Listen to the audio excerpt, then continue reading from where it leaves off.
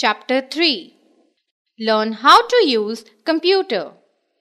How to switch on your computer. Step 1. Switch on the main power. Step 2. Switch on the UPS.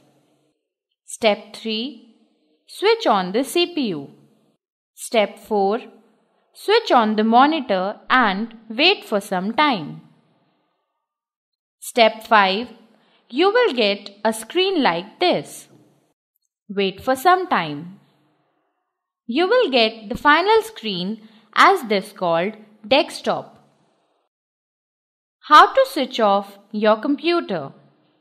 Once you have finished your work on computer, you need to turn off the computer. To do so, just follow these steps. Step 1. From the desktop, click on the Start button and then the Turn Off option. Click. Step 2.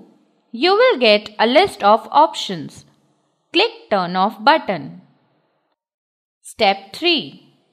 Wait for some time till this message appears. Step 4. Switch off the monitor. Step 5. Switch off the UPS. Step 6.